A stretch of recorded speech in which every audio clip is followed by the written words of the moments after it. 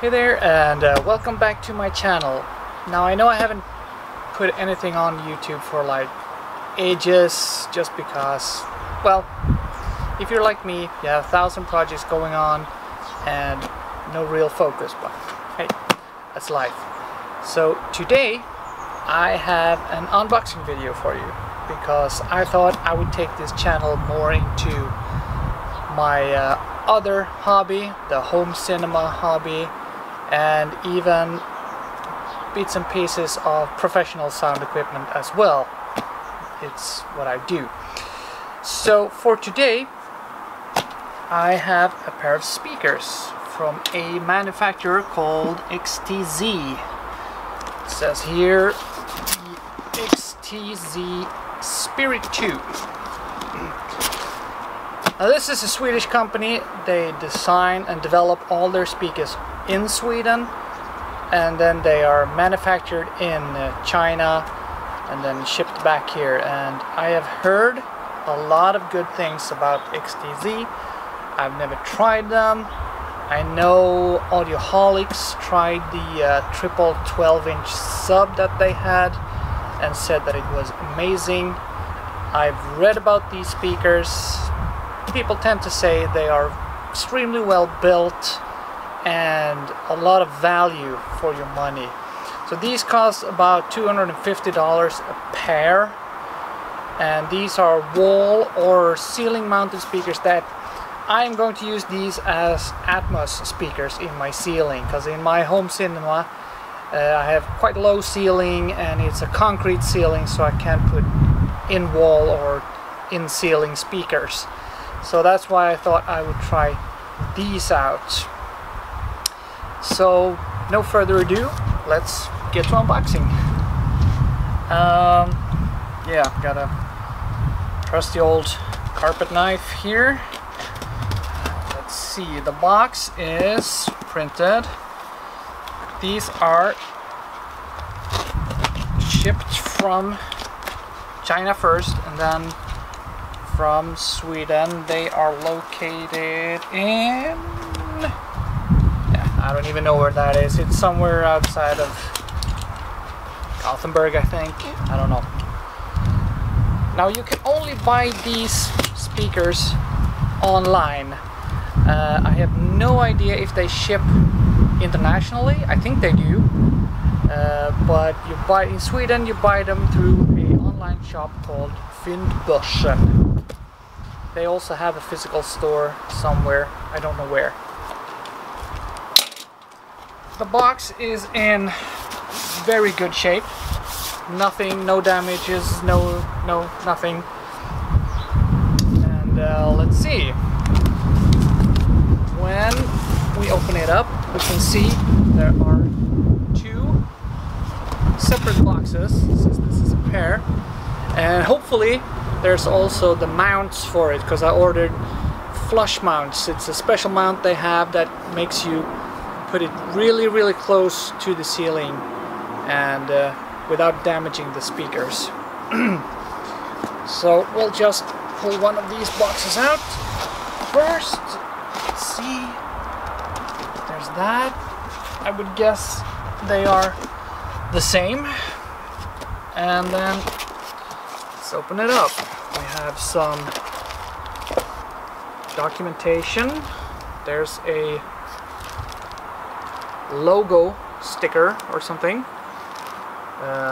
Rubber distant things if you're putting them on a wall. I think that's to keep them from rattling. Put that to the side, and then we have some nice sort of foam package.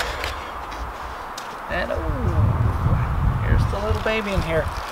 I do like their packaging. I've seen some of them before, but they are very careful with their packaging, because as you can see in here, lots of space around the speaker, and it's even inside a sort of cloth bag in here. Just whoop. There we have the speaker. It's got additional foam packaging in the bottom, and I think these are Yes, these are the XTZ flush mounts. Personally, I thought they would be bigger, but I'll open these up in a while. So that's all. That's box. And here we have the speaker. As you can see, it's a quite shallow speaker. It's because it's supposed to be mounted on a wall or in ceiling, the way I'm going to use it. So let's just take off the plastic here.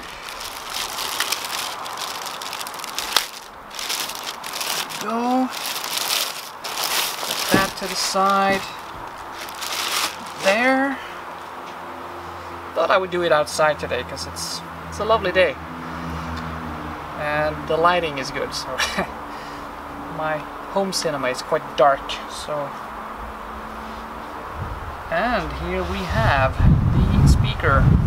Let's unveil it slowly. And I really like this. This is a matte black speaker, and it is very discreet. That's exactly what I was looking for. A discreet speaker, because of the low ceiling that I have.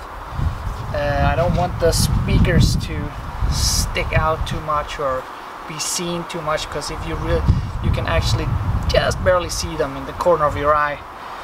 If you sit in the front row and in the back row, yes, you can definitely see them. So this is where the logo is supposed to go. You see here, logo, and we got the logo here in the accessory, and I think these are just clips, no magnets. And here's the speaker. It looks like carbon fiber, actually. I'm not sure. That would be a 4.5 inch, I think. I don't remember. Let's check the manual.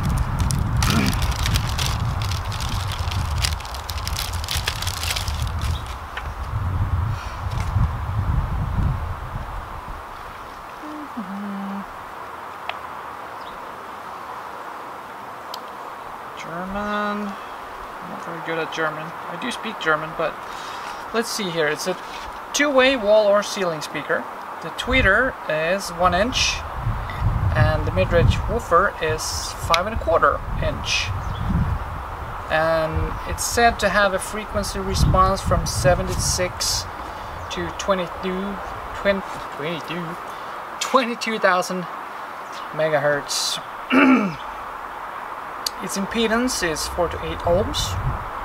It's got an 86 decibel sensitivity, so it's not super sensitive, and it's got a power handling of 150 watts short term and 75 watt long term, which in my home theater is plenty enough. It's not the biggest room. It's about 22 square meters, something like that. I'll get back to you on that. But I digress. Here on the back, just turn it around, we have the binding posts. You can use banana plugs or just ordinary connections, and you can actually bi-wire these. It comes with a jumper here. No, the jumper is, yes, exactly. This is